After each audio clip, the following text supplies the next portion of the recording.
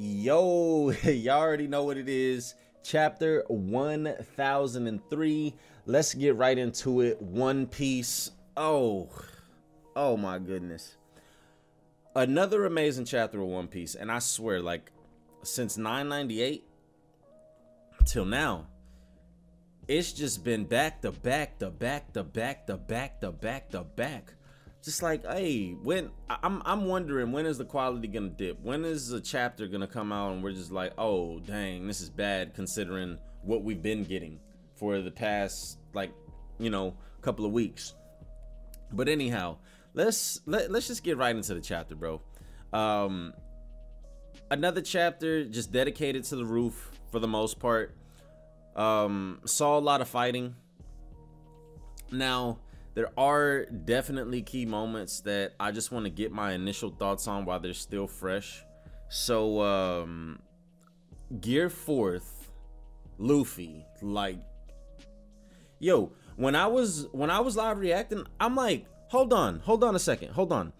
The fight just started, and how loosely Luffy was using Gear 4th leading up to the fight on the roof, I'm thinking, okay, like, my boy's rocking this, or rocking Gear 4th like this because the Rio training has improved his efficiency with armament hockey. So he's not gonna be expending all of his hockey as he did. But I mean, it's like, dude, it's already happened. So now for the next couple of chapters, you know, we'll get into that. The Zoro bit, I want to wait till the official translations come out, specifically about what is it, where does it, so okay, here it's right when Zoro does the, you know, the dragon twister, okay, after after Kaido used his original dragon twister. So right now Kaido says, so the sword is the source of that strange hockey, and then he says, yes, that stinging sensation, I get it now, so it's Odin's sword. Now I just want to wait until the official translations come out just to see exactly what Kaido says, because some things could be missed, but I don't want to go too deep into that. I'll specifically talk about that section of the chapter whenever the officials come out, you know, so on Sunday. Tune in or subscribe, like, all that good stuff if you want to.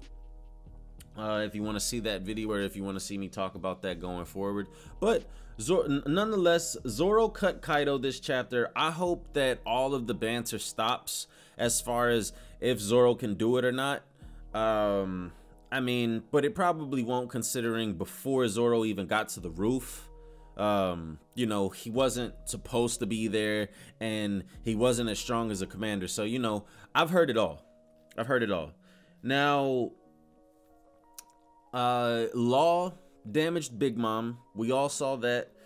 What I'm gonna say about Kid and Killer, right, is, so we lead off with Kaido going hybrid, right? Kaido goes hybrid, and that's where the chapter ends. Luffy's down for the count, so there's 4 people up. Now, I thought that it was interesting that we saw the rest of the rest of Onigashima, what's going on in the war.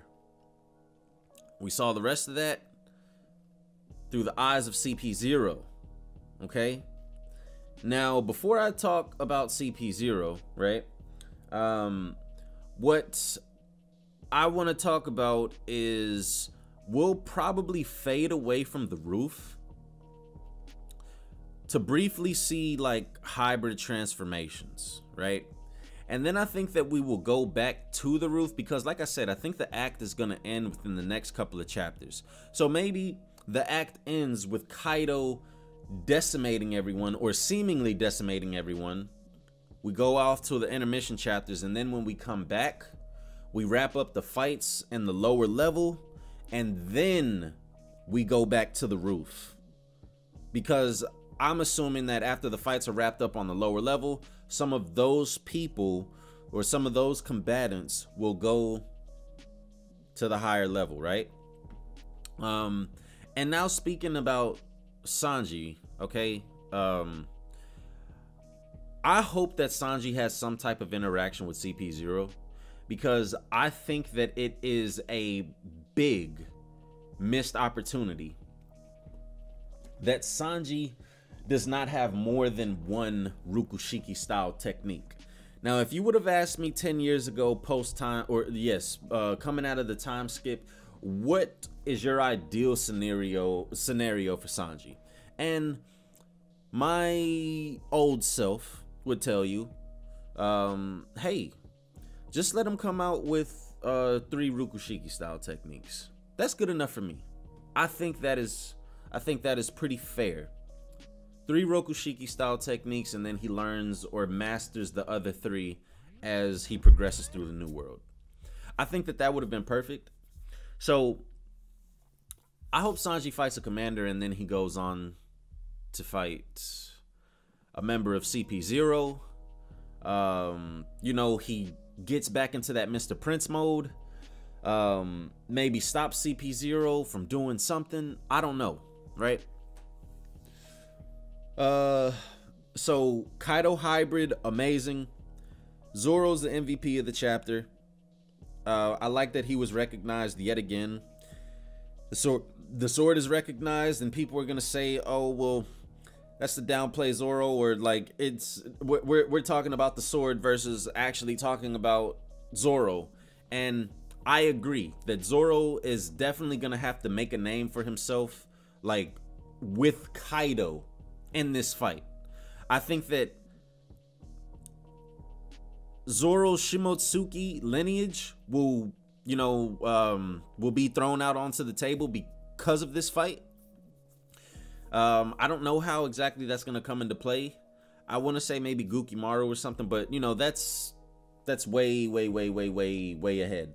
The point and that I was trying to make is that I need Zoro to, or I need Kaido to acknowledge Zoro. Oh, we'll never see a strong samurai like Odin again, or we'll never see a monster samurai like Odin again. And now we have one, Zoro, right here in your face. I just hope that as the battle goes on, that Kaido is talking less about Enma and more about Zoro. That's just where I'm at with that. Like I said, I'll go more in depth with that on Sunday. It's gonna be toxic, so you know, I'm not even gonna try to give my spin on it. I'll just wait for the officials, and then we'll talk about it there. So now the CP0 stuff, right? The CP0 stuff. I want you guys to go and check out a video that I put out. It is titled "2 Yonko Defeated and Wano, Big Mom One Piece Discussion." Now in that, I talk about CP0's presence being back in Wano. I think that everyone will be a part of Wano. Marines, Supernova, Yonko, World Government / CP0. The only faction that I think won't be in Wano is the Reverie, but that could very well turn out true as well. That that some members of the Revolutionary could pop up, maybe as a result of whatever happened at the Reverie. But anyways, we're getting away from that. So CP0 pretty much is there. They're giving us what's going on in the fight, what's happening, and they pretty much confirm that they want the pirates to destroy each other, and then they're going to intervene. Now, I don't know if that's calling the Marines in. I don't know if that's doing something of their own will. What I'm going to say is that that's doing something of their own will, because that goes in line with my Big Mom theory. So if you guys want to see that, just go check it out. Posted on my channel about a week ago. But, oh, one more thing. Orochi We saw his head, but we did not see his body. Orochi is still alive, ladies and gentlemen. Just wait on it. CP0, the first thing that they said was something about Orochi. Orochi is still alive. He's still there. You know, let me know what you guys think about the chapter. Let me know down in the comment section below. Were you guys excited to see CP0? And what do you think is going to be their role going forward in the series? And do you think other factions will come to Wano as well? But that's all I got for you guys, man. I hope you guys enjoyed the video. Hope you guys enjoyed the discussion and the chapter as well. I am going to peace out. I'm gonna go work on some other stuff. Be on the lookout for the next videos, you guys. I'm out. Peace.